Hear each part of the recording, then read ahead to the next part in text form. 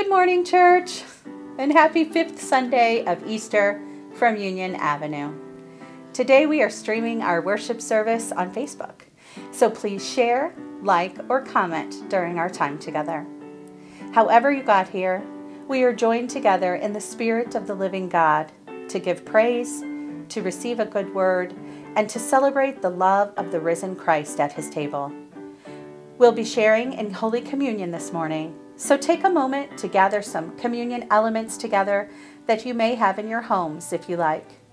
They don't have to be bread and wine, but simply those things that help discern our common life in God and remember how we are all connected as Christians around the Lord's table, be it in physical space or in cyberspace.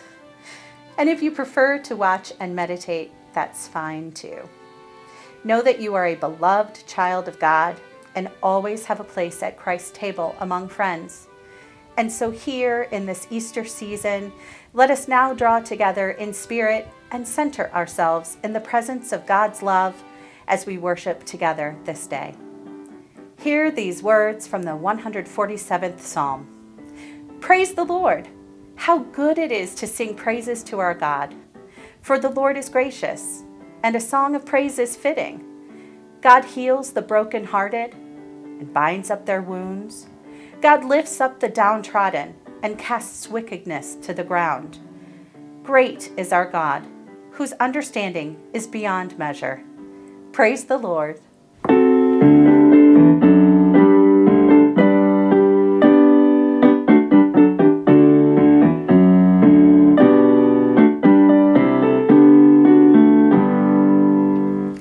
Guide me, O thou great Jehovah, pilgrim through this barren land. I am weak, but thou art mighty. Hold me with thy powerful hand.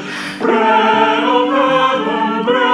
of heaven, feed me till I want no more. Feed me till I want no more. Open now the crystal fountain whence the healing waters flow. Let the fire and cloudy pillar lead me on my journey through. Strong deliverer, be thou still my strength and shield. Be thou still my strength and shield. When I tread the verge of Jordan, bid my anxious fears subside. Bear me through the swelling current, land me safe on Canaan's side. Songs of praises, I will ever give to thee. I will ever give to thee. Good morning, church. Alleluia, Christ is risen. He is risen indeed. Alleluia. As we begin, let us take a moment to center ourselves. Take a deep breath in. Exhale slowly. Now take note of your surroundings, recognizing that we're living in an unusual time of uncertainty and disquiet. Set these thoughts aside and turn our attention inward as we prepare to pray with our Creator. God of resurrection, as we remember and celebrate the good news of Easter, open our hearts and minds as we give thanks to you this day, that we might hear your call to be Easter people and take part in your bringing the world to life through love. Alleluia and amen.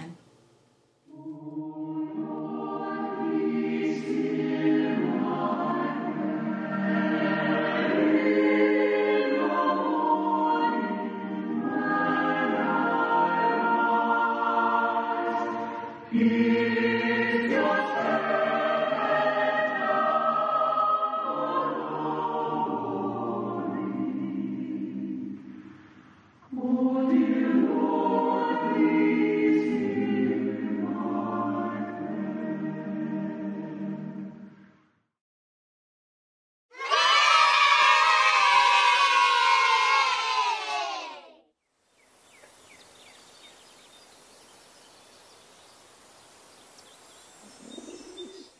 Good morning, church, and welcome to today's Children's Moment, a time when all children of God are welcome to spend a few minutes to think about how much God loves us and how we might share that love this week with others. And I bet you all know that today is a pretty special day.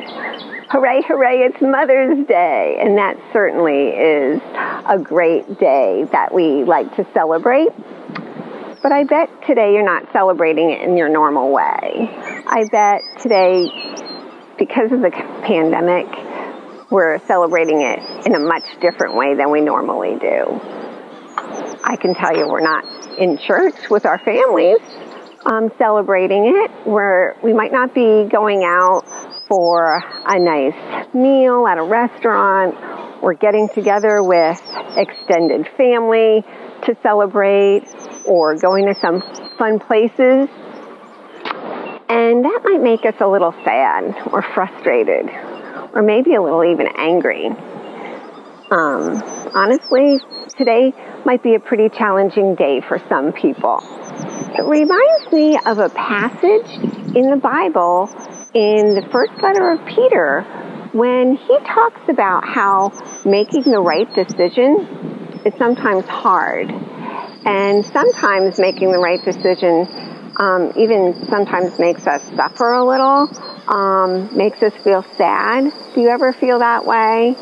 I do today, because I can't be with everyone at church, and I miss everyone so much. I think about how on Mother's Day I like going maybe to places like the zoo, and we can't do that.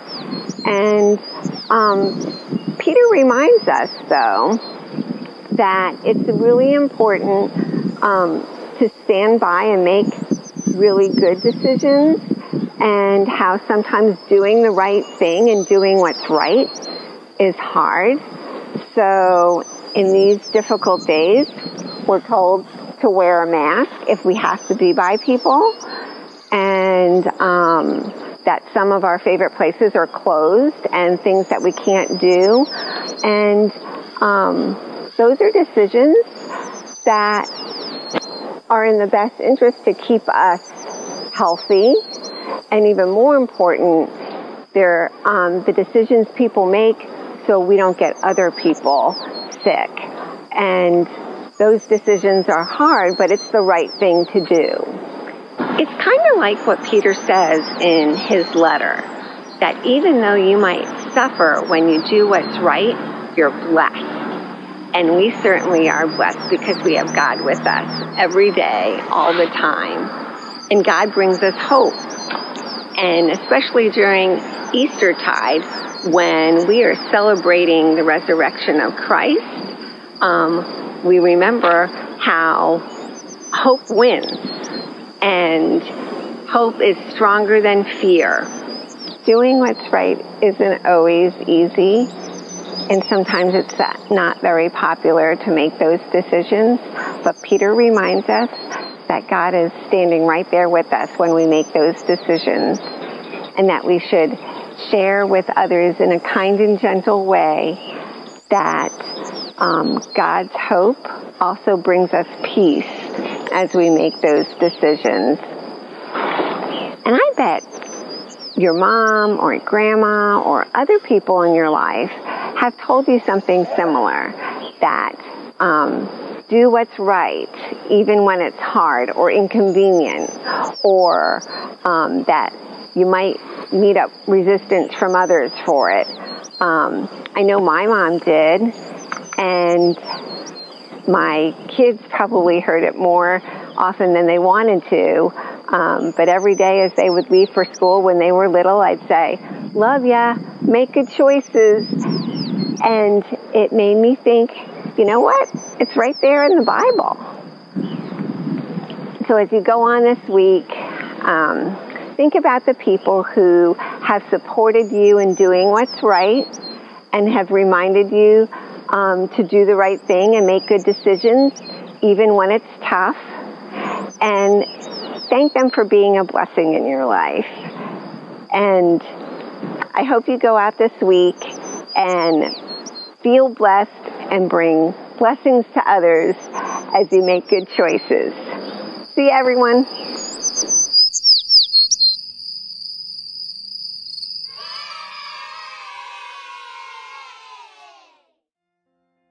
Good morning, friends. Our scripture lesson this morning comes from the 1 Peter from the 3rd chapter, verses 13 through 22.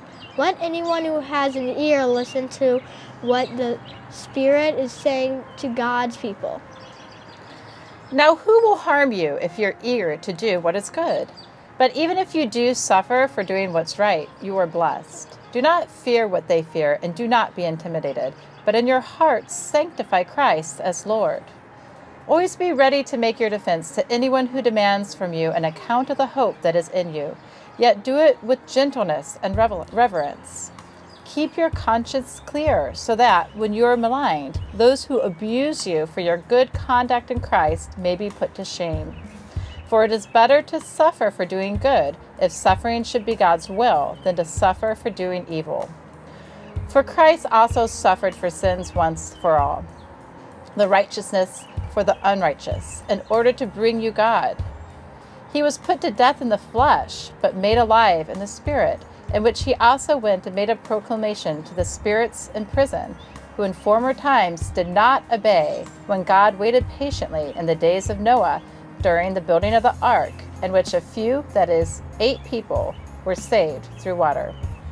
And baptism, which this prefigured, now saves you, not as a removal of dirt from the body, but as an appeal to God for a good conscience, through the resurrection of Jesus Christ, who has gone into heaven and is at the right hand of God, with angels, authorities, and powers made subject to him.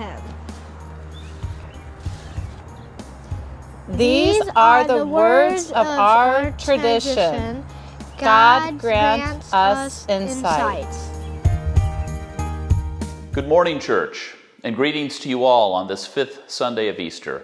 I hope that you've had a good week and are safe and are well. During Eastertide, we've been exploring the epistle 1 Peter together, written to Christians living under the Roman Empire all across Asia Minor in the late 1st century. Because these Christians didn't worship the emperor, their patriotic pro-Roman neighbors began to socially ostracize them, leading to experiences of suffering and persecution, exile in their own homes. 1 Peter reframed the Easter message to them through pastoral words that gave comfort, counsel, and encouragement right when they needed it. The author enjoins the audience to set their hope in God, turning the world right side up, to be holy in their actions, and to bravely live the time of their exile. The author also teaches them how to serve God through nonviolent resistance, even honoring the emperor, whose worth is no less and no more than anyone else. The author directly addresses household servants and women, a scandal for the time, helping them find ways to survive violent masters and husbands, knowing when to take a stand and when to give the silent treatment. And husbands are directly reminded that their wives are also heirs of grace. While 1 Peter doesn't dismantle patriarchy itself or oppressive Roman household codes, it takes quite a stand for its day and speaks to an audience whose daily living could not escape suffering. The author of 1 Peter couldn't imagine the current world devoid of suffering. One should try to avoid needless suffering, but if one must suffer, then one should at least do so for godly reasons than ungodly reasons. And then we come to our passage today, what is perhaps the most difficult of the entire epistle. After pronouncing a blessing upon those who suffer for what is doing right, much like the beatitude of Jesus in his Sermon on the Mount, naming as blessed those who are persecuted for righteousness' sake, the text presents a rather formulaic phrase, "For Christ also suffered for sins once and for all, so that he might bring you to God." So are we to endure suffering just because Christ's crucifixion gets us into heaven? A few verses later, the author writes how baptism now saves you. So only baptized believers who suffer as Christians get to go to heaven? Does this really sound like good news to you? Especially good news supposedly coming from a loving God? Me neither. Did we miss something somewhere? In fact, we did. In the middle of all this language about atonement and baptism, being saved and being brought to God, are these verses about Christ proclaiming to the spirits in prison and something about Noah's Ark. We usually brush right over it, thinking about the catechism of Jesus descending into hell between his crucifixion and the resurrection to go liberate those righteous souls who died before Jesus was born. And that part about Noah just reminds us of a wrathful, angry God who flooded the world. Better to move past these verses as quickly as possible and get to the stuff about baptism and being saved in heaven with Jesus. The only problem is that the text says Jesus proclaimed to the spirits in prison after his resurrection. Other texts may point to Jesus descending to hell on the second day, but not 1 Peter. Rather, the author alludes to an apocryphal Jewish story from 1 Enoch, wherein Enoch journeys to the prison of rebellious angels to proclaim their final destruction. These are the same angels from Genesis 6, whose rebellion against God necessitated the great flood. Hence the reference to Noah and the ark, and later in our text how angels and authorities and powers are subject to Christ. The author of 1 Peter says to the audience that just like Enoch, the risen Christ went to those rebellious spirits, angels, demons, princely powers, whatever name you want to use, and proclaimed the good news to them that God's love will ultimately triumph over evil and violence and suffering. God saves us from ourselves and makes a way through the waters of chaos so that life can flourish. Without a doubt, life is full of hardships and people suffer. But God does not visit suffering upon us or punish us for our sins. Our sins themselves end up punishing us more than enough. Hence the phrase, "You reap what you sow." And sometimes the things which others sow rip us apart and visit upon us much suffering. Nonetheless, we must strive to endure and be agents of goodness and mercy, love and light and life abundant. This is how baptism continues to save us, not as removal of dirt from the body or washing away of sin, but a reminder of the promise we made to God to follow the loving, revolutionary way of Jesus that commands our moral conscience, our constant consciousness of God's presence in our lives and in the life of the very world, making all things new. We are baptized into Christ, the one whose witness to the life of the world to come was worth risking death at the hands of those who had the most to lose if their world came to an end. And his witness brings us to God by bringing the ways of God closer to our hearts and into our world. Isn't that what we pray for when we say, "Thy kingdom come, thy will be done on earth as it is in heaven"?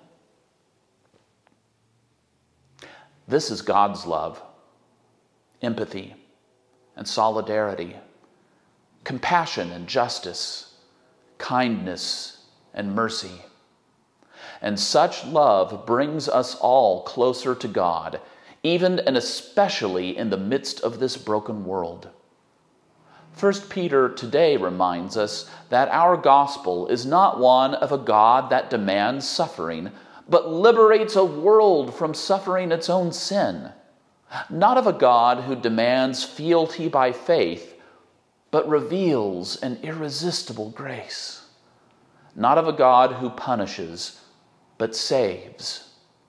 And not of a Christ who only cares about believers, but the risen Christ, who proclaims to all that would rebel against love's victory the utter foolishness of their fight against the one who has gone into heaven and is at the right hand of God, with angels, authorities, and powers made subject to him.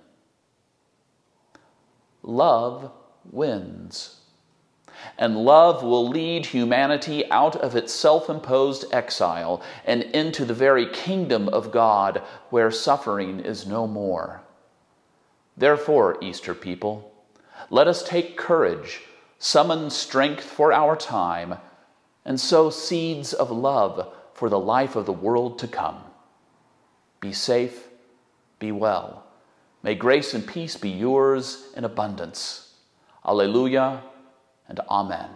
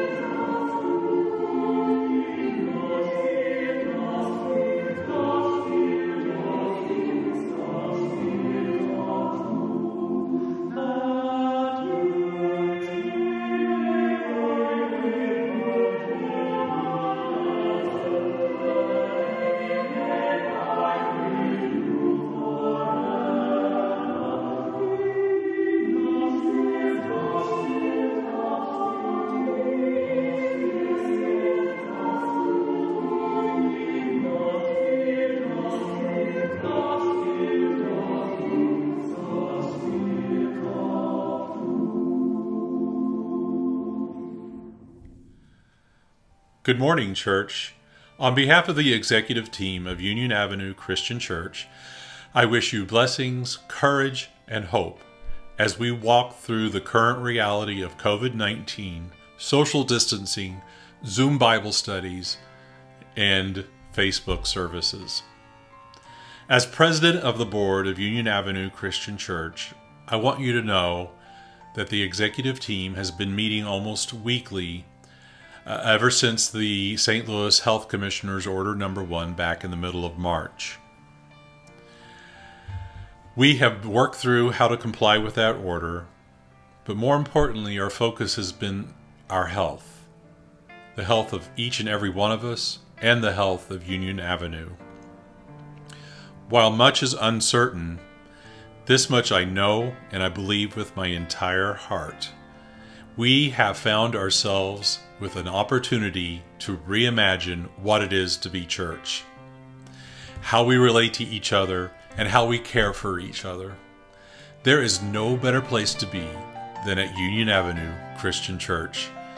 Our beautiful building is home, but more importantly, we are home wherever and however we gather together. Our future is bright, and I know great things are in store for us even as we celebrate the things of our past. I want to thank you for the giving that has been received either through mail, through electronic check, or through the Givelify app. As we continue our good stewardship, may God bless the gifts we continue to receive. May we use these gifts wisely to share the promise of a world turned right side up. because that truly is the good news.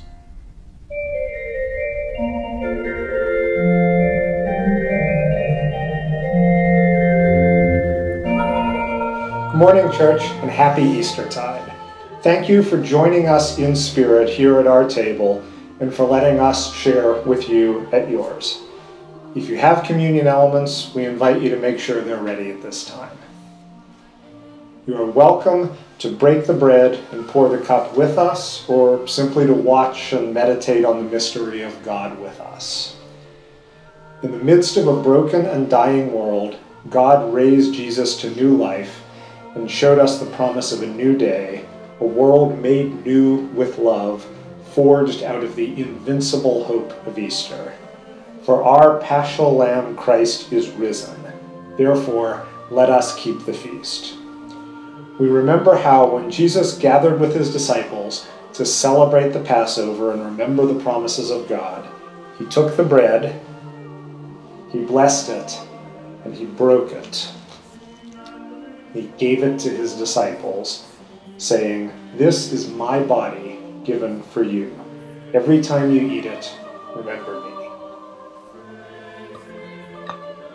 In a like manner after supper, Jesus took the cup, saying, "This cup is the covenant renewed, my love poured out for all of you. For the forgiveness of all sins, every time you drink this, remember me." We are one bread, one body, one cup of blessing, though we are many scattered throughout the earth. And so, wherever you are, whatever elements you have gathered, rest your hands lightly upon these elements as a sacrament, and rest your hearts in the presence of our gracious host, as we ask God's blessing upon them.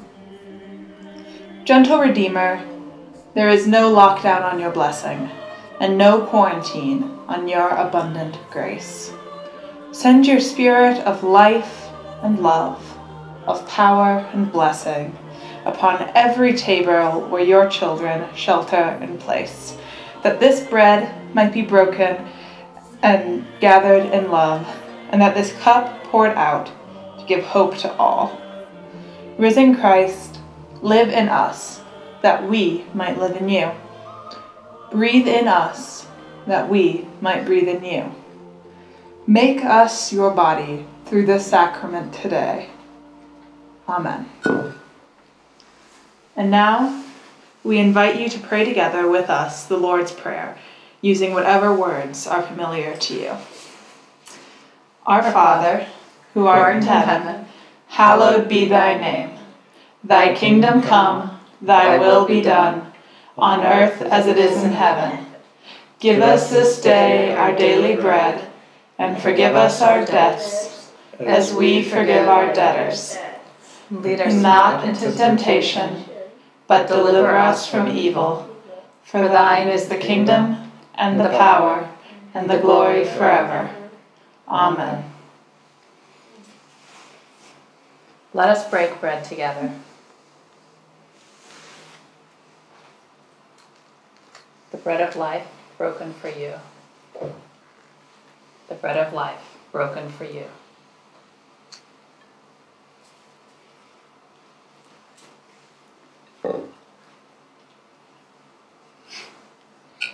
And the cup of love poured out for you.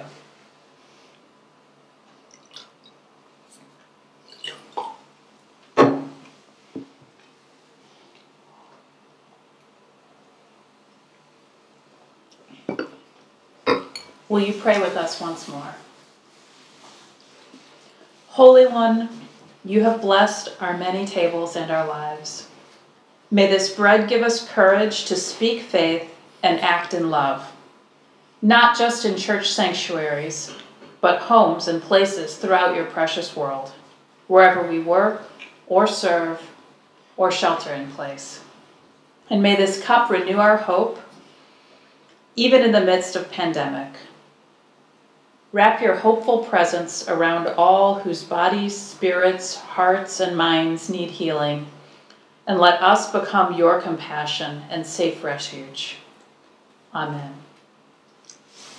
Thank you for sharing with us in this feast of love, of hope, and of new life.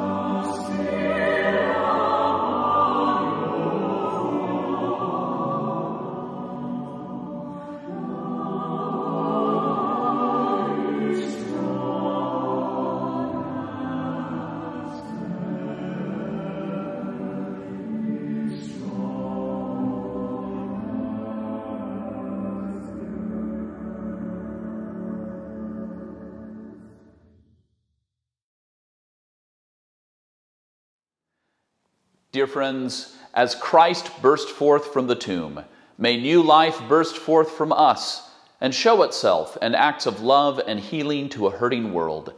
And may that same Christ who lives forever and is the source of our new life keep our hearts rejoicing and grant us peace this day and always. For Alleluia, Christ is risen. He is risen indeed. Alleluia.